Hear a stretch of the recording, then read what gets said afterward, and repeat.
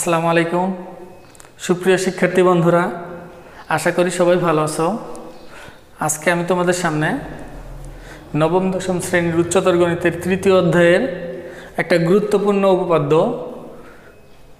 অ্যাপোলোনিয়াসের উপপাদ্যের সাহায্যে কিভাবে একটা ত্রিভুজের বাহু এবং মধ্যমার মধ্যে সম্পর্ক স্থাপন করা যায় সেটা আমি তোমাদের শেখাবো। এই প্রশ্নটা অনেক ঘুরাইয়ে তোমাদের পরীক্ষায় আসতে পারে। এখন আমি প্রমাণটা শেখানোর পর তারপর বলে দেবো যে কিভাবে পরীক্ষা আসতে পারে, তাহলে তোমাদের বুঝতে সুবিধা হবে। এখন প্রমাণ শুরু করার আগে তোমাদের কাছে আমার অনুরোধ থাকবে, তোমরা যদি আমার চ্যানেলটি সাবস্ক্রাইব না করে থাকো তাহলে অবশ্যই আমার চ্যানেলটি সাবস্ক্রাইব করো এবং বেল বাটনটিতে ক্লিক করে রাখো, আর বন্ধুদের মাঝে অবশ্যই শেয়ার করো। তাহলে চলো আমরা উপপাদ্যটির প্রমাণ করি। এখন আমি একটু স্মরণ করাই দেই, অ্যাপোলোনিয়াসের উপপাদ্যটা কি ছিল। অ্যাপোলোনিয়াসের উপপাদ্যটা ছিল হলো, যে কোনো ধরনের একটা ত্রিভুজ নাও,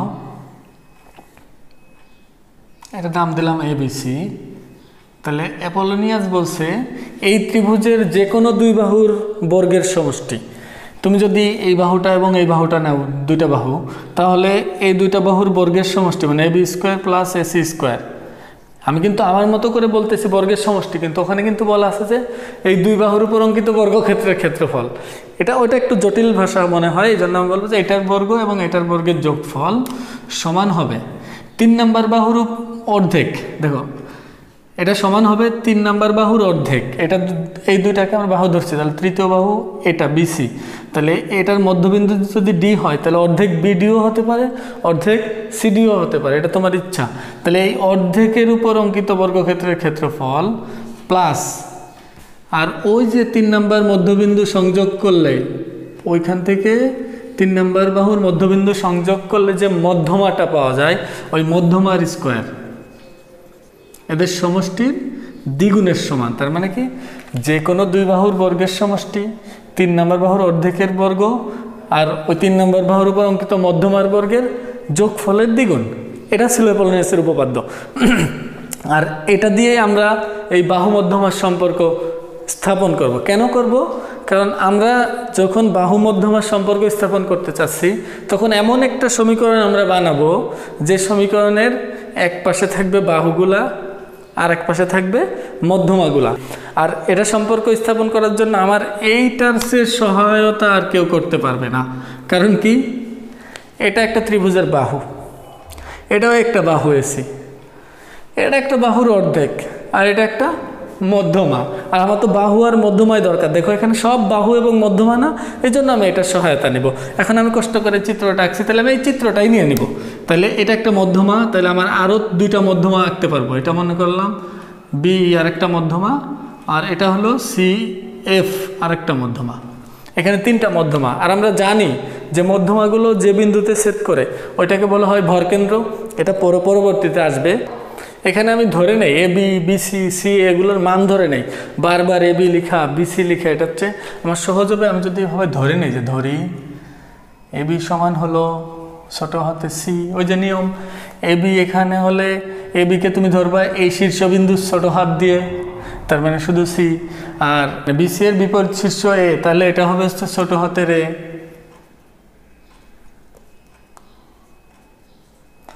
আর এসি সমান হবে হলো ছোট হাতের বি। আর এডি সমান ধরে নেই ডি, মধ্যমাগুলো এডি সমান ডি, বি সমান ই, আর সি এফ সমান এফ ধরে নিলাম এগুলা। এখন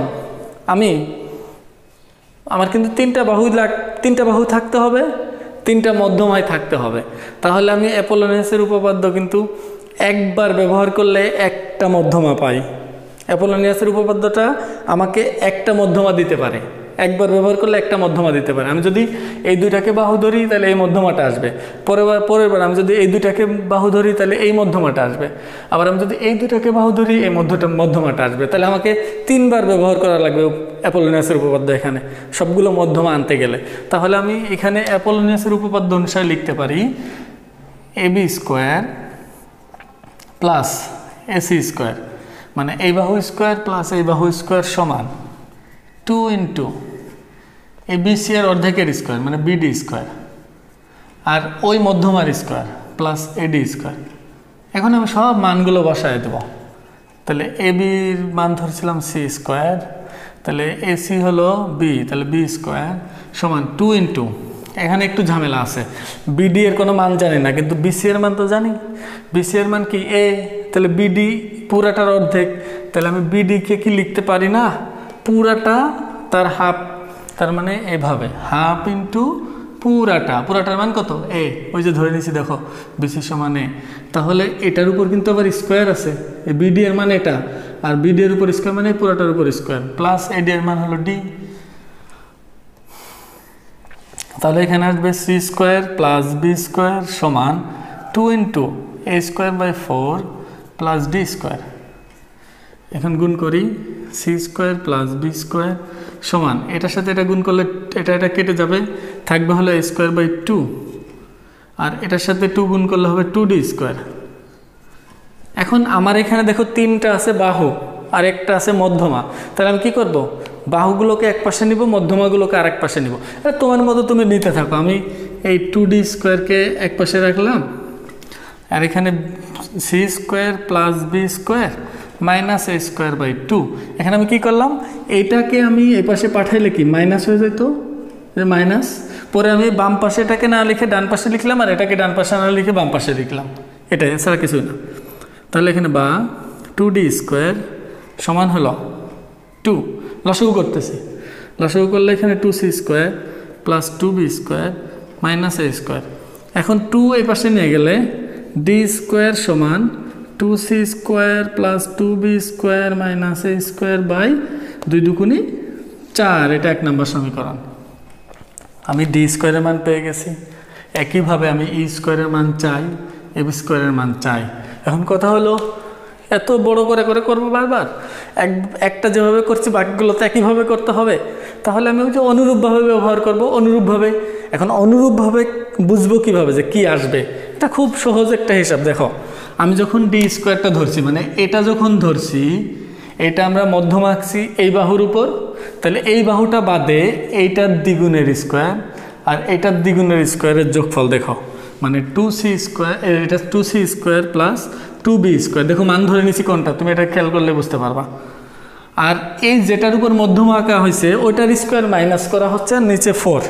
তাহলে আমি যদি তোমাকে বলি, আচ্ছা তুমি বলো তো, আমি যেখানে ডি স্কোয়ার দিছি, তাহলে আমি যদি ই স্কোয়ার মানে এটা নিতে চাই, এটা ই স্কোয়ার সমান কি লিখতে পারি?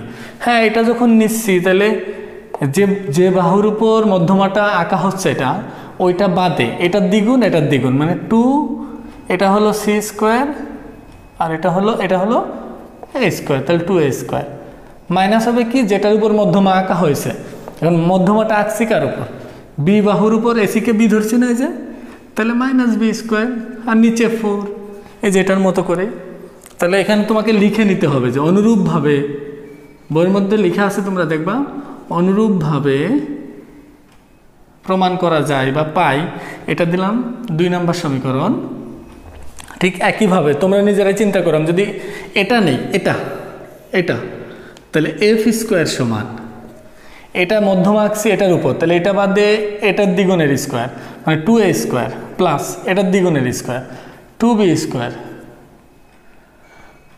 আবার মানে আমি এটা দ্বিগুণের স্কোয়ার বলতেছি ভুলে, এটা হবে এটার স্কোয়ারের দ্বিগুণের স্কোয়ার বলতে 2a হোল স্কোয়ার বোঝায়, কিন্তু আমি বারবার দ্বিগুণের স্কোয়ার বলে ফেলছি, এখানে কিন্তু স্কোয়ারের দ্বিগুণ হবে, এটা তোমরা আবার ভুল বুঝো না। এখন মাইনাস এ বি গেলেও বাকিটা কি হবে, C square minus C square আর নিচে 4, তাহলে এটা হবে 3 নম্বর সমীকরণ। এখন দেখো তো 3টা সমীকরণ আমি পাইলাম, এই 3টা সমীকরণের সবার ডান পক্ষে বাহু আছে আর বাম পক্ষে মধ্যমা আছে। তাহলে আমি যেহেতু বাহু এবং মধ্যমার সম্পর্কটা চাচ্ছি, সেহেতু আমি 3টা সমীকরণ যদি যোগ করে দেই, তাহলে সবগুলো মধ্যমা বাম পক্ষে এসে পড়বে আর সবগুলোর বাহু ডান পক্ষে এসে পড়বে। এর সাথে কোনো না কোনো কিছু গুণা থাকবে, ভাগ থাকবে, ওইটা আমাদের দেখার বিষয় না। তাহলে আমরা 3টা সমীকরণ যোগ করে দিই, 1 2 3 যোগ করে। এখন 1 2 3 যোগ করে দেখো, এখানে পাবো ডি স্কোয়ার, এখানে পাবো ই স্কোয়ার, এখানে পাবো এফ স্কোয়ার, আর ডান পাশে থাকবে এখানে হলো 2c square plus 2b square plus minus A square by 4 plus square by 4 বাম পাশে খুব সুন্দর আছে, এটাকে আর কোনো ঝামেলাই করবো না আমরা, এটাকে লসাগু করি। সবার 4 আসতেছে, তাহলে 2c² plus 2b² minus a² plus 2c² plus 2a² minus b² plus 2a² plus 2b² minus c²। এখন c আছে কয়টা? এখন আমি সিরিয়াল মেনটেন করি, এ আগে লিখি, দুইটা 4টা, তার থেকে একটা বাদ গেলে 3টা a²। ঠিক একইভাবে দেখো 3টা b² আসবে, 3টা c² আসবে, আর নিচে থাকবে 4।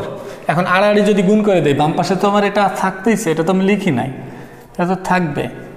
তাহলে এটার সাথে গুণ হলে 4d² plus e² plus f² সমান 3 কমন নিলে a² plus b² plus c²। তাহলে এটাই হলো বাহু মধ্যমার সম্পর্ক। আমরা এটাকে বাংলায় বলতে পারি মধ্যমাগুলোর বর্গের সমষ্টির 4 গুণ বাহুগুলোর বর্গের সমষ্টির 3 গুণের সমান। এখন তোমাকে প্রশ্নের মধ্যে বলতেই পারে যে একটা ত্রিভুজ দিয়ে বললো যে এগুলো হচ্ছে বাহু, এ বি সি হলো বাহুর দৈর্ঘ্য আর ডি ই এফ হলো মধ্যমার দৈর্ঘ্য, তাহলে প্রমাণ করো যে এটা সমান এটা, সরাসরি এটা দিতে পারে। অথবা বলতে পারে যে বাহু মধ্যমার সম্পর্ক স্থাপন করো, অথবা সমকোণী ত্রিভুজ দিলে কিন্তু এগুলো চেঞ্জ হবে, 2টা লাইন বাড়বে। সমকোণী ত্রিভুজ দিলে কি হবে আমি এটা দেখাই দিই। এখন তোমরা খেয়াল করো, যদি সমকোণী ত্রিভুজ হয় তাহলে সমকোণী ত্রিভুজ হলে মধ্যমার কোনো পরিবর্তন হবে না, পরিবর্তন হবে বাহু। তুমি যদি এটাকে সমকোণ চিন্তা করো তাহলে আমরা ac² প্লাস bc² এর পরিবর্তে কি ab² বসাতে পারি না? তুমি চিন্তা করো সি যদি সমকোণ হয়, এটা যদি সমকোণ হয়, মানে এটা সমকোণ হইলে এটার নাম ছিল সি, এটা ছিল হলো বি, এটার নাম ছিল এ।